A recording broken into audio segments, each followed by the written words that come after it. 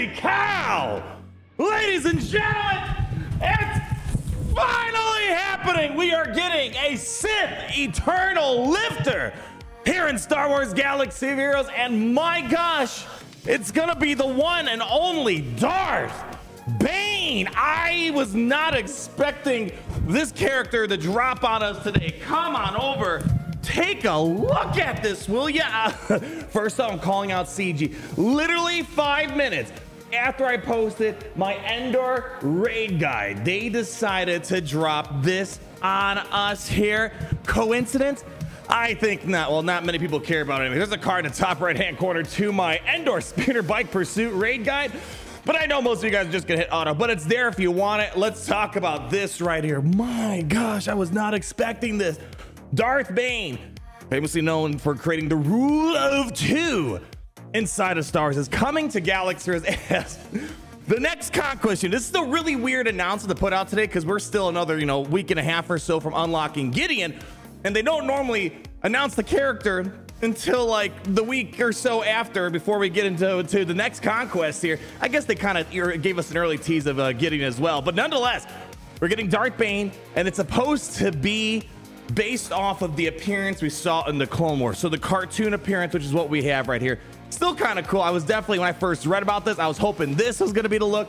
I digress. It's great having Darth Bane show up here.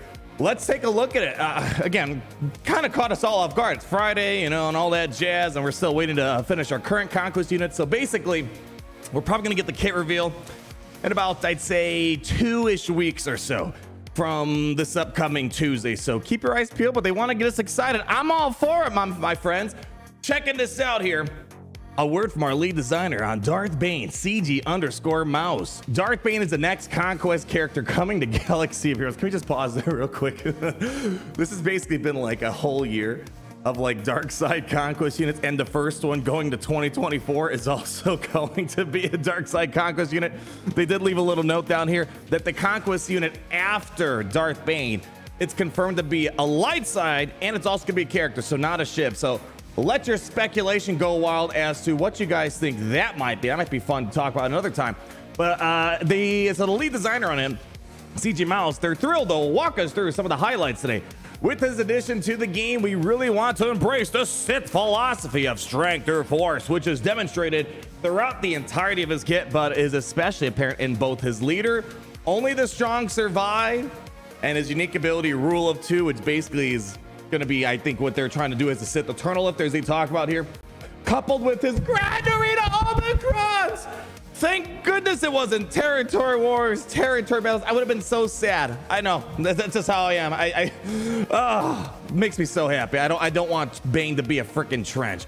Bane is capable of challenging SWGOH's heaviest hitters, including Galactic Legends.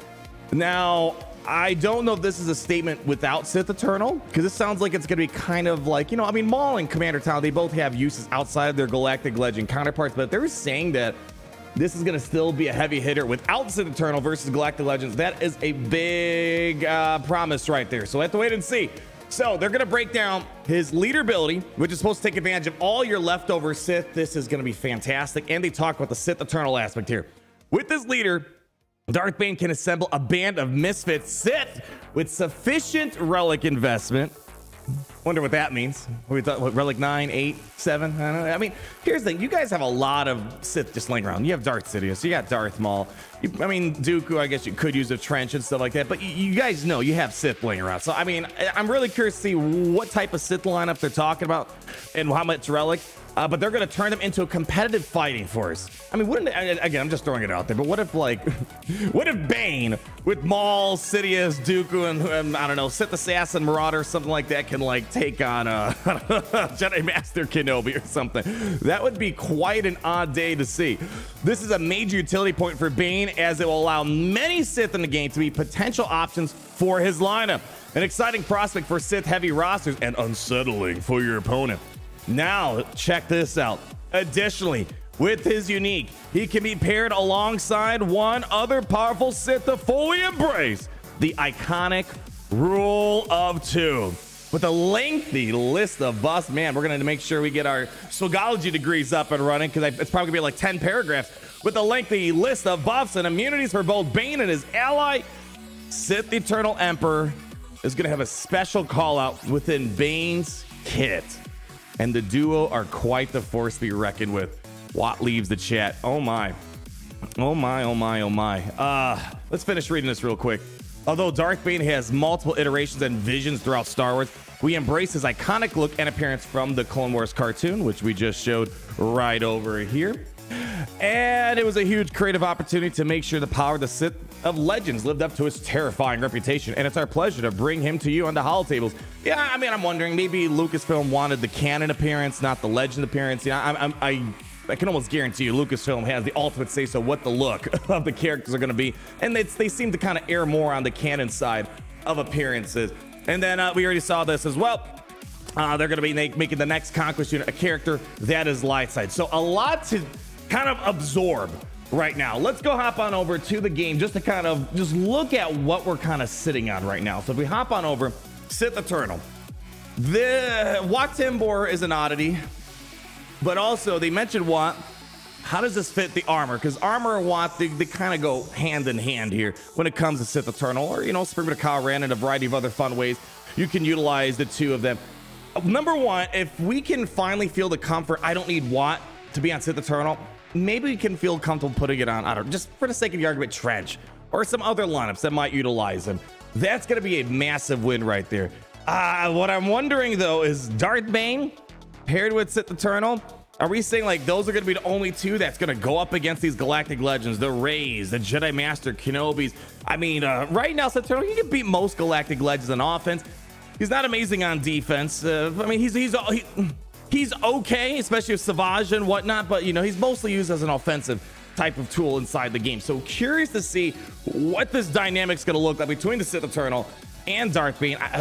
But when we look at the other aspect here, when they're talking about all of these characters that you can potentially utilize here, I mean, look, we have Darth Maul, Sidious. They are not really being used in much of a circumstance. Oh my gosh, imagine Savage. I mean, Savage is already being used in so many spaces out there.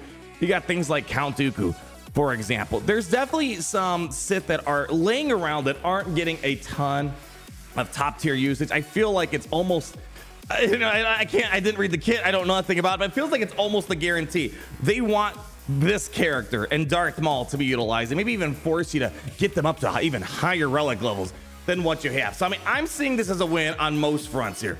It's going to be a character, like think of Maul, that's going to utilize leftover Sith, Maul utilizes Mandalorians, and allegedly beat some top teams, including Galactic Legends. And on top of that, it's going to be a lifter unit for Sith Eternal. And I think this is when people were asking for a lifter unit, this was kind of, I think, the top one for a lot of people when it came to the Sith Eternal. I just never thought they'd actually pull out the Darth Bane card and finally bring him the Galaxy of Heroes. So I'm excited. I'm excited. We haven't even unlocked the best card Gideon yet. We're still grinding. We're in that last conquest cycle before we finally get Beskar Moff Gideon into our hands. And this is, we haven't even had a chance to really fully love this character and see what he's going to bring for the Mandalorians, for Lord Vader, and the variety of other stuff we already had early theory crafting for, and they're already dropping this Darth Bane bomb on us several weeks in advance. So January is when the grind looks like it's going to probably, actually early to late December is when the grind's going to start for Darth Bane, and unlocking it sometime in the early part of 2024. I mean, guys, let me know how you're feeling. I know a lot of you guys are tuning in. I am beyond excited to see this. For the most part, the conquest stuff has been really fun this year. Malicos has been a lot of fun. I'm sure Gideon's going to be a lot of fun. And, you know, we had a couple of ships earlier on this year and whatnot. For the most part, conquest units have been pretty solid this year. Let's hope we keep this trend going of Gideon. I'd be very surprised if they drop the ball with Darth Bane on us. We'll have to wait and see. But until then, leave that like, comment down below, subscribe so you're not missing a thing. And I hope you're able to say how it's great to be in the Sith Empire today.